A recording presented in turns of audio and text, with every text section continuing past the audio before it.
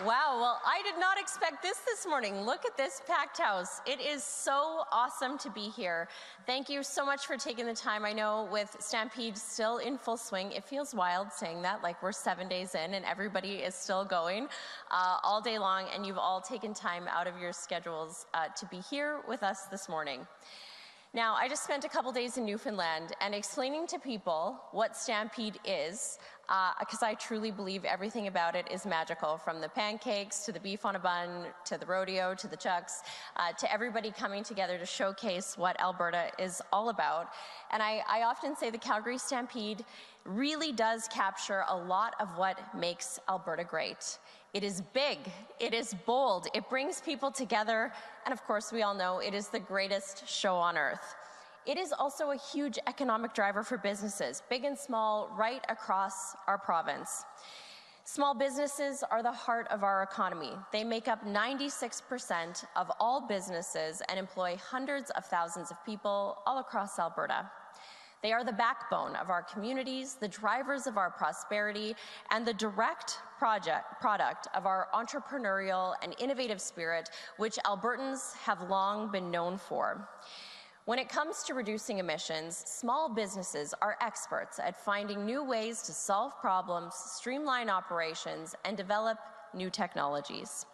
Just look at Ever Technologies, a Calgary startup that's creating the world's first commercially operated geothermal Everloop in Germany, which I was able to tour and see as it was becoming commissioned just last August.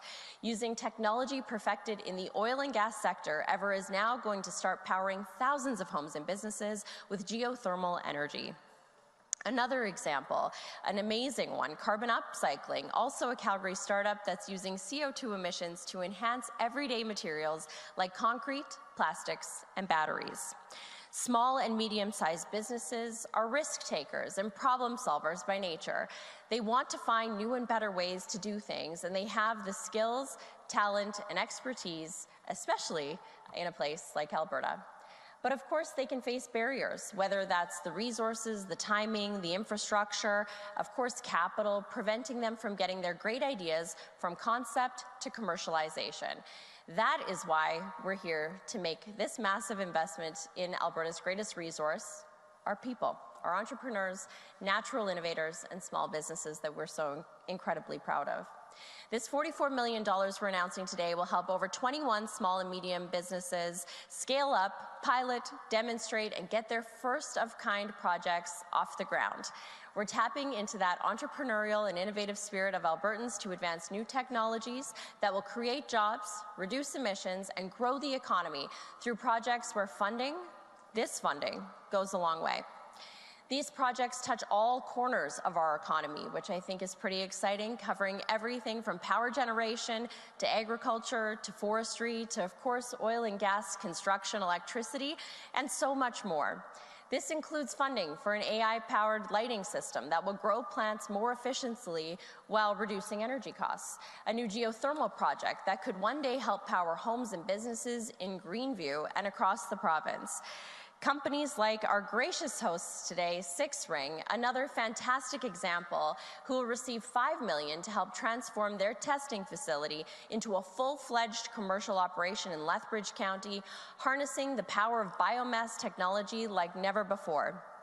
Six Ring's journey exemplifies our province's entrepreneurial spirit, which of course I spoke of earlier and speak about everywhere I go. Beginning in oil and gas, they've evolved into biomass pioneers, creating renewable diesel, ethanol for sustainable aviation fuel, and a product doubling renewable gas production from our agricultural sector. Their bio-based solutions have the potential to one day be used and sold around the world. And that's what today is all about, investing in those Albertans who continue to put our province on the map as a world leader in energy innovation and developing the technologies that the world needs right now. Countries from around the world continue to look to Alberta for inspiration, and many provinces in Canada look to us also to be a voice of reason. I can say that after spending the last few days with my colleagues and counterparts, environment ministers, federal and provincial from across the country, especially when we're faced with, quite frankly, a federal government an environment minister that continually choose ideology, taxes, and punitive policies over investing in the technology, common sense, jobs, economy, affordability, and energy security that the world needs right now. Alberta has shown everyone that you can lead the way on emissions reduction, environmental stewardship, and responsible resource development without compromising our economy, sacrificing jobs, and of course affordability for struggling families, or essentially condemning citizens to energy poverty, which is a huge issue around the world right now. Alberta can be and should be, and of course will be, the global jurisdiction of choice when it comes to emissions reduction technology and meeting global energy demand that continues to rise every single day. So thank you to everyone involved in this project and the many others who are here today. Your work is vital and so appreciated. When I look around this room, and I have met with many of you. You are working on a variety of exciting projects in a variety of different areas.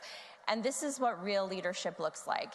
It's not about me. It's about me talking about the great work that you're doing and making sure that the world knows what is happening here in Alberta right now. It's about creating more energy, more jobs, and fewer emissions all at the same time. We've invested billions into technologies, and we're not slowing down anytime soon. I also, of course, now get to pass things over to Justin Reamer. I am very grateful for the work that Justin and the team at Emissions Reduction Alberta has done, and I'm happy to have him tell us a little bit more about this great funding competition today.